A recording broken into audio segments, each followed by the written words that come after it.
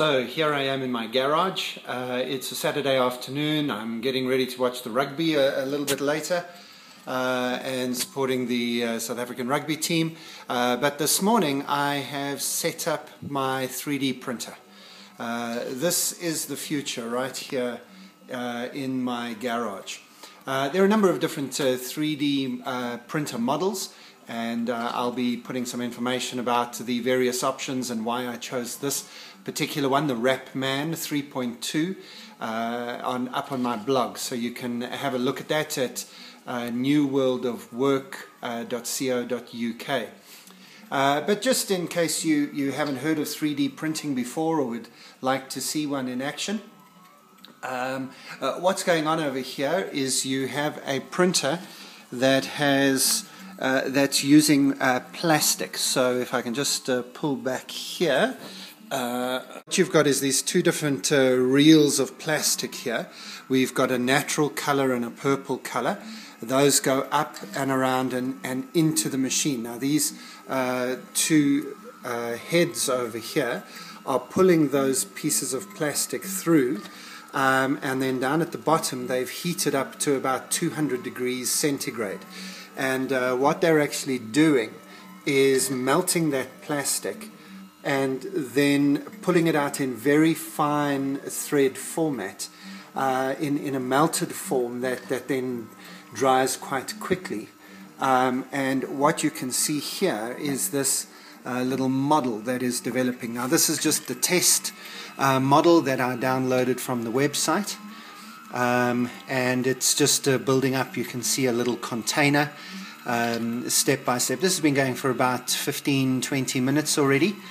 And you've got a little natural colored base that will help us to just pull the thing off without breaking it, and then you just sand that away with sandpaper. And then on top of it is this 3D printer printing out in plastic. So you can see with the size of this machine you can print out easily a 2 or 3 liter volume plastic container.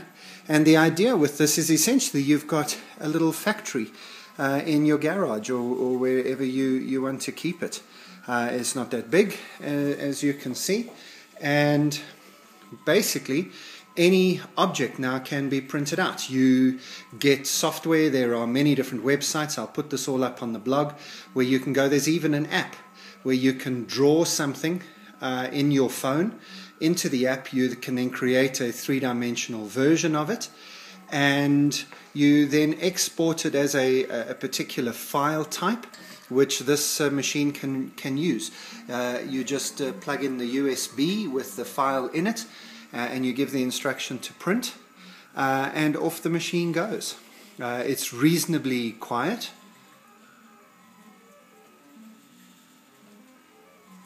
It has in fact, nice little science fiction type sound to it.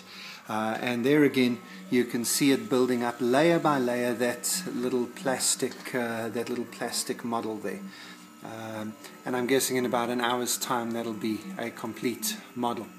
Pretty much anything can be printed out, anything in plastic on this machine, but of course you're only limited by what you can feed into these heads. Conceptually, we can put anything in here. We can put metal, we can even put genetic materials, food types, any chemical in fact. There we have it, a 3D printer in my garage. When made in China can be made in your garage, the world has truly changed. This is definitely a signpost for the future.